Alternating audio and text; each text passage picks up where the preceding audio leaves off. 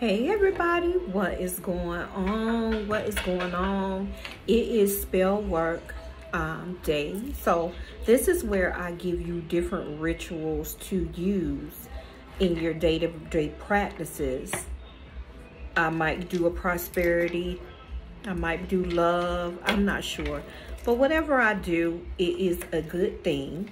And what I would like for you to do, if you want to ring the bell or turn on the notifications, you may, because I upload a lot of different rituals and spell to use in your magical walk-ins often. So I don't want you to miss any time I upload a spell. If you want to, please like, subscribe, and support my channel. And let's go. Let's talk about a spell. So, the spell that I'm giving you today is how to break up a love affair. Okay? Has another person stolen your loved one from you, or do you still love the person and do you wish to get them back from the thief that stole them from you? Now, yes, you can, with magic, break up the love affair between your loved one and your rival. Obviously, this is much better and certainly more effective than physically attacking or hurting your rival or doing a host of other things that can land you in trouble or in jail. We don't do that. We do it through magic. Caution: do not use this ritual to break up a marriage or love affair of other people who have done you no wrong. I'm going to say that again. This is a caution. Do not use this ritual to break up a marriage or a love affair of other people who have done you no wrong.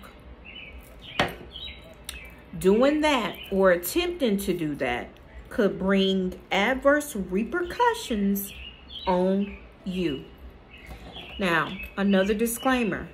I'm only giving you the spell. I have nothing to do with the outcome. All right. So, grab my water, y'all. Now,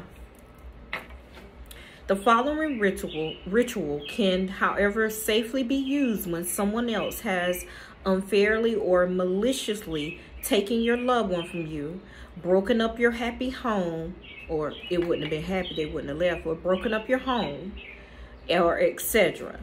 A good example of this is when someone uses their superior looks, their financial or social position to entice or buy off your lover or spouse.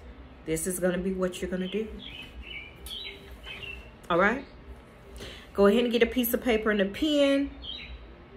And we're going to get started with this ritual.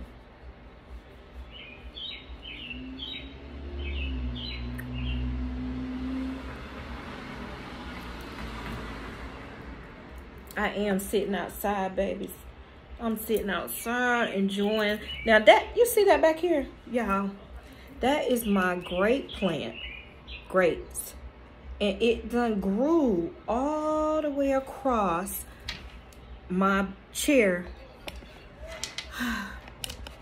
So I have to get my husband to put up a nail or something so we can wrap it, because it is growing, guys.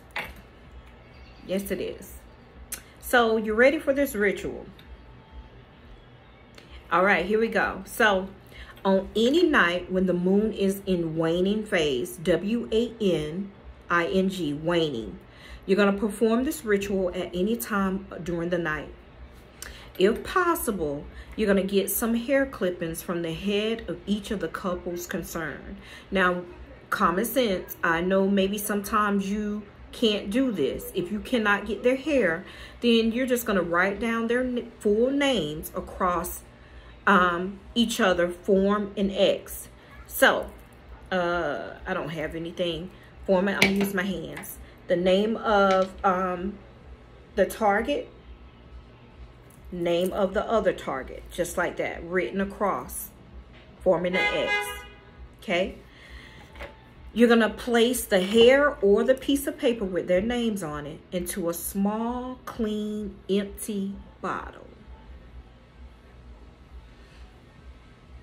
Then you're going to drop some of your urine into the bottle until it is almost full. Urine, pee, piss, Shangri-La, that. You're going to hold the bottle in your left hand, gaze at the contents, and mention the names of the couple, beginning with the name of the thief first, and make your wishes regarding them. And then you're going to repeat until you have said the names and wishes 3 times in all.